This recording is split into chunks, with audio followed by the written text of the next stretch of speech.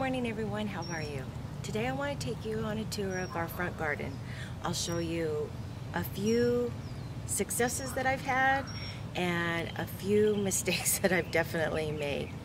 Right here I want to start with the 3 Olivia Rose Austin roses that I planted a few months ago. Quick story on those. I thought they had died because they went into such severe shock when all the dirt fell away. Thankfully, they're good. They've all bloomed once, and you know, they're relatively new roses, so I've trimmed them back, or deadheaded them, not trimmed them back, I should say. Deadheaded them, and they'll come back again, and as soon as they get a little bit bigger and a little bit more mature, I'll put some pictures on Instagram for you. In between the roses, I landed up filling up the area with some annual zinnias, and I wanted to leave this area open so the roses would have a chance to breathe, but since they're so young and they've not grown to their mature size, I thought that I would fill in a little bit of annuals, and then in the fall I would like to try my hand at some tulips, so when it gets a little cooler and the zinnias come up, I'll put some tulip bulbs in there. And of course, along the front area here, we have the dark purple osteospermum, African daisies. And I think this side is not getting as much water as this side, so I'm gonna have to remedy that. Here is the purple iris that I have. And last year when I did the tour, all my irises had bloomed, and they definitely have. All my white ones. This is the only purple one that I have, and lo and behold, purple bloom showed up a few days ago, so that's always exciting. This is one of the first of our Peter Pans that haven't bloomed yet. Their buds are still covered, but it won't take but a few days and they'll all begin to shed this shell, if you will, and they'll all begin to bloom. The majority of my other ones are already blooming. In the wheelbarrow, I took out the snapdragons because, of course, they don't like the heat. I put in a diamond frost euphorbia and the Super Bells doublet Love Swept, and they seem to be happy in there. Behind the wheelbarrow, you'll notice that was one of the geraniums that we divided, and it's coming along rather well. Next time, if I ever divide them, I'll make sure I do it in the fall, but they are living and alive, and that's what I'm most concerned about. And then the other one will be right over here next to the rosebush and the zinnias. Along the edge of the lawn, I decided to plant vincas, and I'll explain why I decided to line this area, because I have it on the back side over here, and I'll explain why I put them on the front side as well. But they're doing well because, of course, love the heat, and we have a lot of heat here in Central California. Here are some of the Peter Pans that are blooming already. Behind that, you'll see my attempt, my first attempt at planting dahlias, and so they are beginning to come up behind there. I put them here on the back side of the Peter Pans because I thought that could be a natural staking system for me. What I didn't anticipate is the snails and the slugs love the agapanthus, and of course the dahlia leaves are really sweet, so I've had to kind of battle that. But they haven't bloomed yet, but at least they're growing. One of my successes are these vincas that are right here that I've lined the back side of our lawn with. These vincas are the ones that I pulled up where I planted the African daisies. I read online where you could trim them way down, and I did that, and during the winter they just sat dormant here, and I thought, well, it's an experiment, I'm going to try, and sure enough, they've come back. So I think what I'm going to do is all these vincas that are here lined on my lawn, I will keep them there, and each winter I'll trim them back, and they'll come up full of flowers in the spring. Probably mostly summer, not so much spring. Behind the vincas, I've added more gaillardia, which is also called blanket flower. They do very well here in the heat, and you can tell the older ones versus the newer ones because they're much bigger, far more mature. But I added more because I wanted it to be more of a drift. And so by next year, they'll all should be touching each other and be one, where you won't see where one ends and the other begins. Behind the gaillardia, I took out the black lace elderberry and I put it in our back garden. I did that because I don't think it was happy here. It was alive, but it really never pushed a lot of growth. And so I added the Imperial Blue Plumbago. That has also struggled, and the only reason why I think it has struggled, because a few of my other plants back here have, is we were hit with 110, 111 temperatures for a series of days. And you can probably see there's a little hole right here between the two plumbagos. I've been putting up an umbrella during the day just to protect it from the hottest part of the day. Of course, I have a red fountain grass that's coming along. A lot of the fountain grasses that I picked up last year, I picked up on clearance. The butterfly bushes, you can tell, are struggling. That's because we had some really hot days and they got hit with afternoon sun. They're alive, but they're not really happy right now, so it's going to take a little bit of time for them to come back. So eventually they'll all grow and become a little bit more mature and more full. And I think the umbrella that I'm putting up during the afternoon will help give them a little bit of reprieve from that hardest part of the day, which is around 5 or 6 o'clock for us. And we're coming up on more 108, 109 temperatures. Behind that are the two euonymus, and if you can tell, the one on the left side finally filled in from last year, so that they both look, you know, nicely shaped, and I'm really happy with that. I wish my gladiolas were blooming. I've had several blooms that, you know, have died out and I've cut them off, but I have a couple that are getting ready to bloom here near the far end of this fence. And I'll probably add more gladiolas next year. I wasn't sure how many I wanted to put in this area, but I will add some more this coming fall. The two urns up front of my entryway are doing really well with the boxwood. I wanted to trim them, but because it warmed up so quickly, I was afraid to. So I think I'm gonna wait till fall, because our summer, I have a feeling, is gonna be hot. I mean, yeah, June has been a very, very hot month for us, and it looks like July's going to be the same. The carex, you can tell, is practically touching the lawn. I think I planted this, was it October, November, and it's doing well, and the Proven Winners Double Moon Glow is doing well. Here is one of my mistakes. I'm a bit embarrassed and bummed, because trust me, I had a moment. This is Supertunia, Royal Velvet, and Bordeaux from Proven Winners. Beautiful annuals. I planted them all in. They were doing amazing. We came up on some hot weather. I mean, I know I've said it a few times, but we were not expecting the 110, 111. And because I can only water on certain days, I was afraid that they would get too hot. So what did I do? I came in and I started supplemental watering them. And I gave them too much water. So it was my mistake. So I've lost a few. And I thought, well, I could add a few more in the areas that I've lost them and turn off the drip, knowing that I've overwatered them. And the reason why I think I overwatered them is when I pulled out the dead ones, they weren't dry. The root ball wasn't dry. It was completely wet. So that's why I know it was my mistake.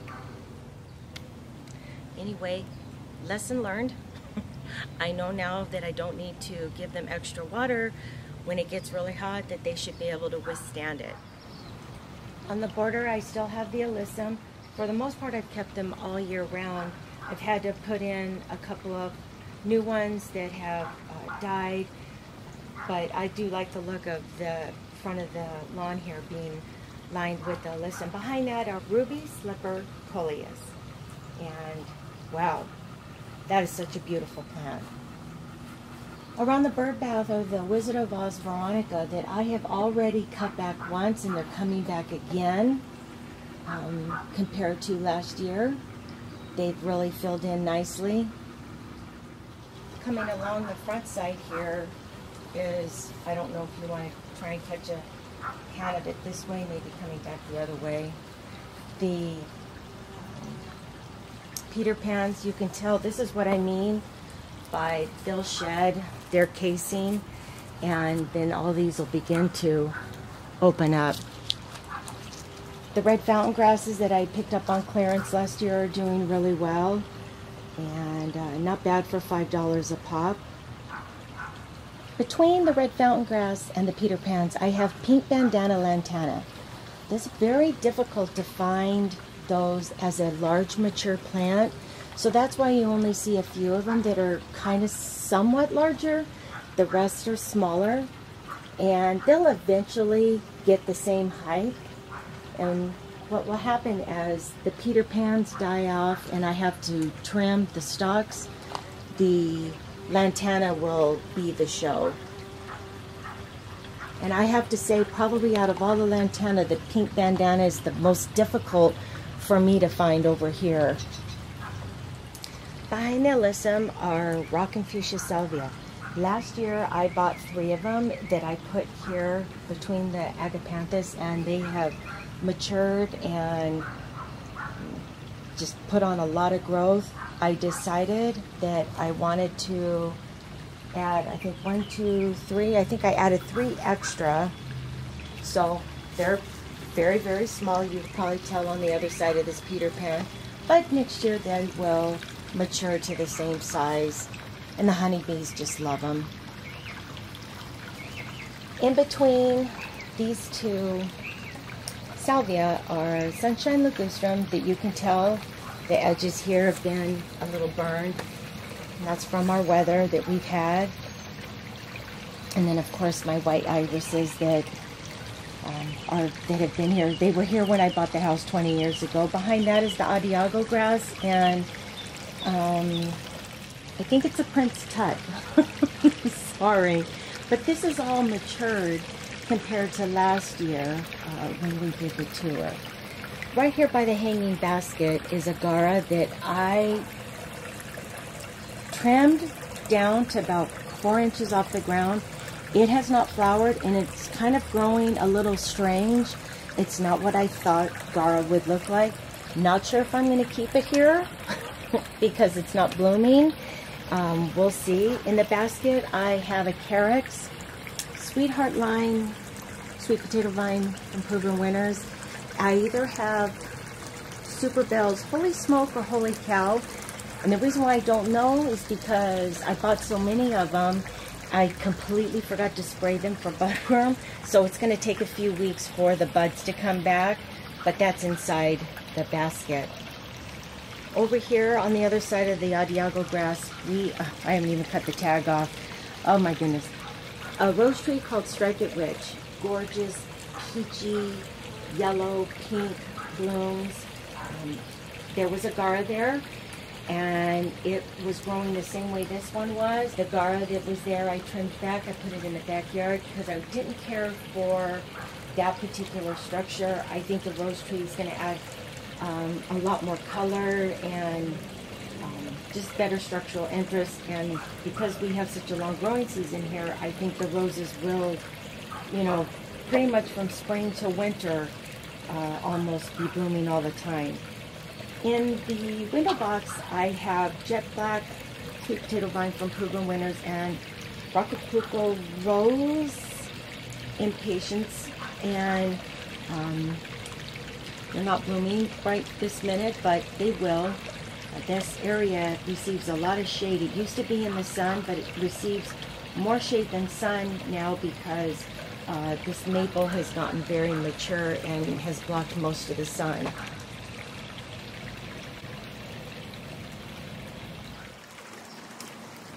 here off to the very edge where you can see our stucco issues, and I know I repeated myself far too many times.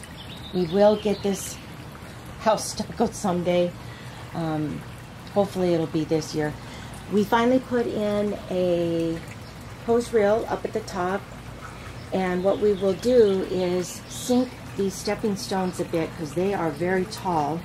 And then what I've always wanted to do is kind of do a ground cover in between this area right here. So that way it'll just keep an open walkway for us to kind of get back to the back of the plants here, and also to use the hose. I think this is going to be a big transformation when we can sink these stones and get some ground cover in here. Around the redwoods last year, I planted lemon ball sedum. When I was trimming it, because I do like to keep it looking a little bit tidy, my husband likes it to look a little bit more bushier, I landed up pulling out too much when I was trimming it, and it seems like it doesn't attach very deep to the ground. And so what I was able to do during the springtime, I got a hold of some lemon coral sedum on clearance, and I filled in the gaps with lemon coral, and you can't tell where the lemon ball and the lemon coral mix together. And I think I said it last year, I'll probably keep this border for as long as it lasts because I really do enjoy it. It's pretty much maintenance free.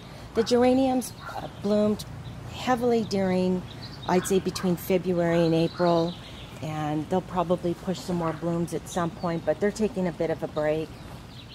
In the middle, we added, I think it was December, the electric lime heuchera, and that's beginning to mature and fill in real well. Of course, every year I like to add impatiens under here. Impatiens can be tricky, but I have found that they really love being in this area because we get a good portion of morning sun, and then the rest of the day this area is fully shaded. So they seem to be happy here, and I like the color that it adds. Then in the back there, in the middle, is the Hakanakloa that I picked up at Green Hills Nursery. That's doing well. Off to the side is the Hakanakloa that I rescued last year. I think they're two different varieties because this one I think is more variegated, where the one I purchased at Green Hills is more of a solid color. Either way, I like them, and I think I'm going to go back and buy the rest of them and just find somewhere else to put them. This is a Chinese pistache tree that we planted about 5-6 years ago, and that was because the 30-year-old mature tree that we had here just collapsed and fell in the street. Had the city come and had to pick it up and not grind it, but moved all the huge branches. It was like midnight, 1 o'clock in the morning, because it fell on some cars and it blocked the street. Anyway, my husband wanted to put this rock border around the tree, and I kind of hedged on it for a while. I said, okay, go ahead and put it around there, because of course the grass wouldn't grow right up to it, to the tree. And we landed up putting vincas around it, and I can't tell you how many of my family members have stopped by and complimented me on the flowers around the tree. So it's a hit. He won. That's it for the tour. A lot of the plants are far more mature this year than last year, and I'm really happy with how it's coming along and growing. I have so much more that I want to add and make it more colorful. Thank you guys so much for watching. I hope your summer has gotten off to a really great start, and we'll see you soon. Bye.